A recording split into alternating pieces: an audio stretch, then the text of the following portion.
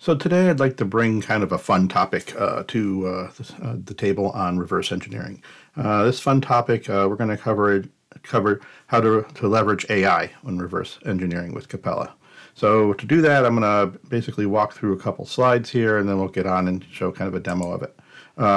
So basically what we're going to do is I'm going to demonstrate how we can do that, and we're going to be using Python for Capella, and we're going to be using OpenAI's API to basically populate some models descriptions, and then I'll show you how to basically build this yourselves and how you could go through that process of building it yourself, and the different steps that are involved, and then we'll show it and we'll do a little more detailed test of how it kind of works. So quickly though, just to kind of give a quick demo of it, I think it's fun to see. What we're going to be doing is basically building a script capability that will actually go out and use the OpenAI API, popular with now ChatGTP. It's it's the same company that brought us that, and I can use that API to essentially select an object in my model that I've been reverse engineering here with you, and we can just invoke a script. And when I invoke that script, it basically runs a little script in the console window here,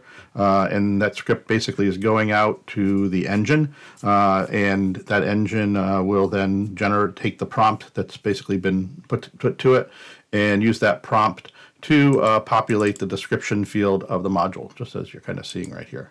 So that's pretty much what it did, and I basically say, okay, this is what an ultrasonic sensor is.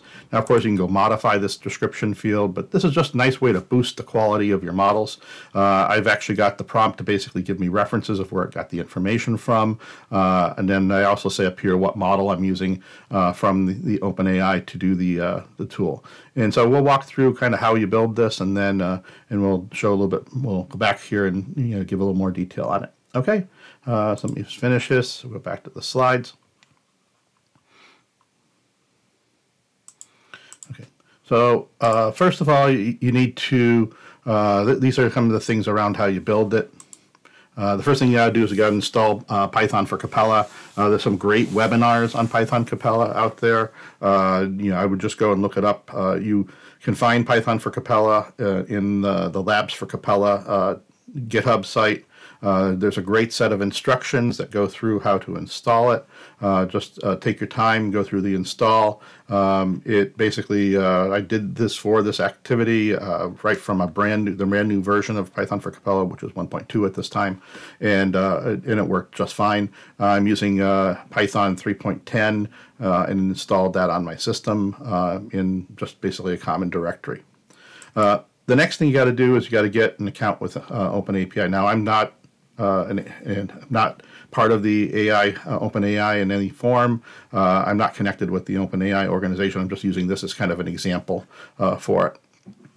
To do that, though, you do have to get access to the API, which may be, at this point in time, there's a 3-month credit that you can get. When you sign up for it, you'll have access to it, but eventually you have to start paying for it after the 3-month period is up.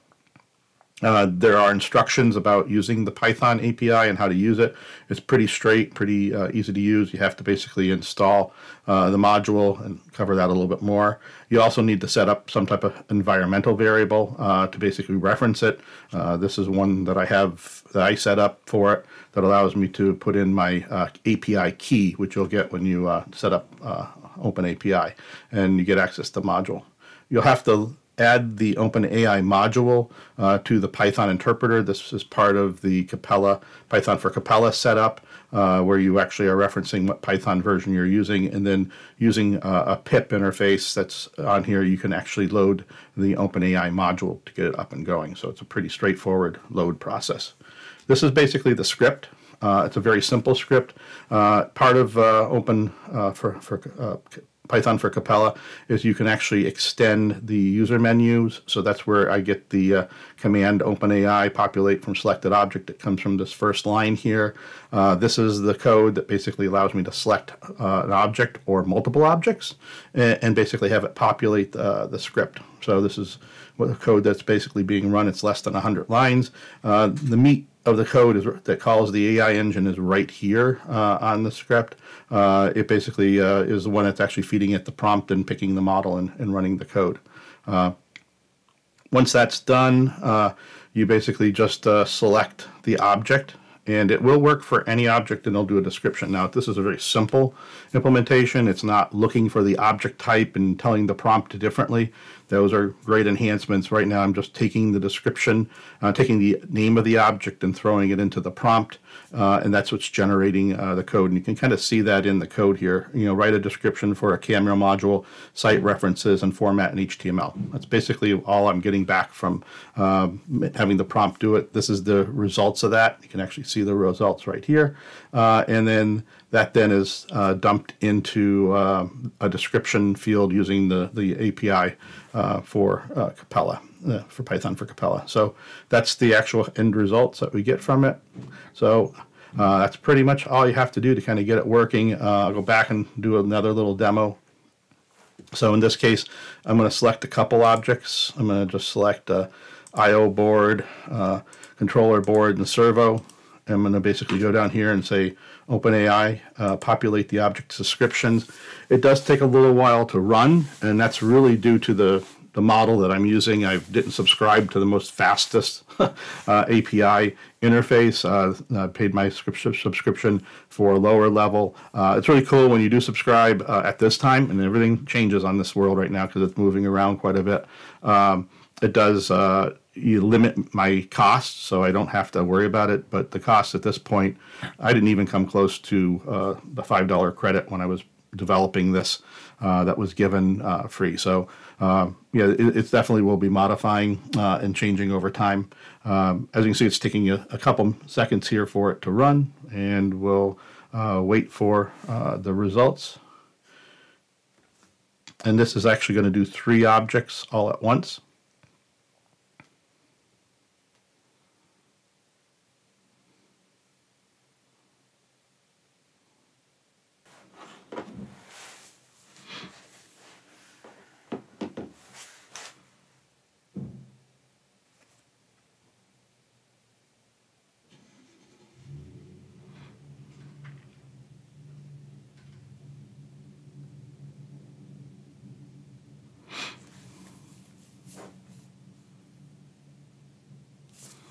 And when that's done, you'll see that it has done all the population. We can now go in and take a look at them.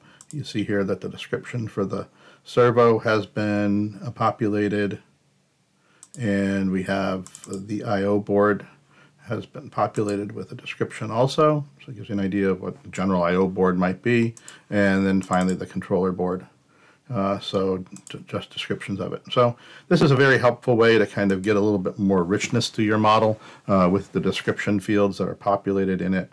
They'll generate out when you use exporting to HTML, and if you start using some document generation, it'll be very helpful to have that information there. And of course, you always can modify it. You notice that I do annotate it with the fact that what it was generated by to meet any qualifications for it. So anyway, I hope you enjoyed this little presentation. If you did, that we covered all this material, please subscribe. I will have a PDF version of this posted along with the script that was used. So thank you very much for joining, and hope you have a great day.